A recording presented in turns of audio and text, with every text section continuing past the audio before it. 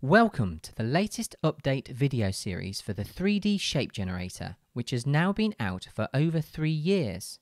This update has been heavily influenced after talking with Marco Iozzi, who has been working in the industry since 1998 as a 3D artist, mate painter, and now concept artist. He has worked on productions like Harry Potter, Elysium, and Game of Thrones, and is currently doing concept art and design for Thor: Love and Thunder. He downloaded the shape generator to help him with his own work. Marco pointed me at a set of videos on the topic of design theory by Sinix Design. Sinix spoke about the concept of big, medium, small, the theory that good designs can be broken down into one large main shape, a medium shape or shapes taking up a smaller amount of the design area, and some smaller shapes taking up an even smaller area. This got me thinking about the shape generator. If I can first generate just one big object, automatically scatter medium objects across that, and then scatter smaller objects across that, this could be really powerful.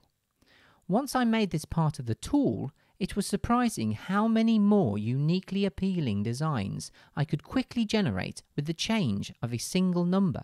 Subtracting some of these sub-objects using a Boolean operation made things even more interesting.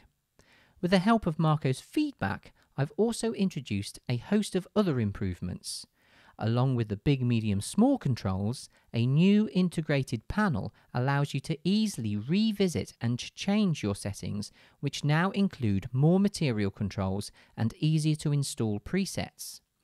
A new iterator function, much like the one I coded with Chip Walters on Kitop Synth, allows you to quickly render out countless variations to quickly let you pick a design.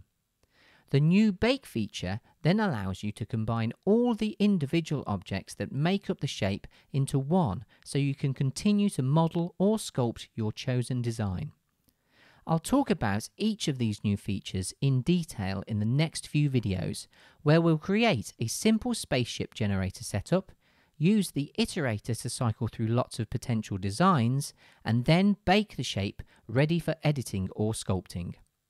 I hope you'll enjoy these updates to the shape generator, and most importantly, find it useful in developing your own designs.